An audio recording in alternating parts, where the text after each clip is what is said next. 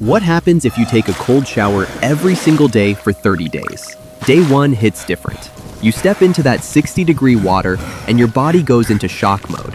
Your heart rate jumps by 30%, and this hormone called noradrenaline spikes by 400%. It sounds scary, but that's your system activating.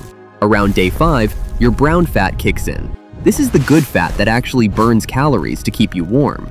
You're torching an extra 150 to 200 calories per day without even trying. Your white blood cells also increase by 30%, so your immune system's getting stronger. By week 2, something shifts. Your body's producing 250% more norepinephrine than normal, which is why people say their mood improves. The cold doesn't feel as brutal anymore. You're adapting. Inflammation drops by about 25%, and if you're training, your muscles recover 30% faster.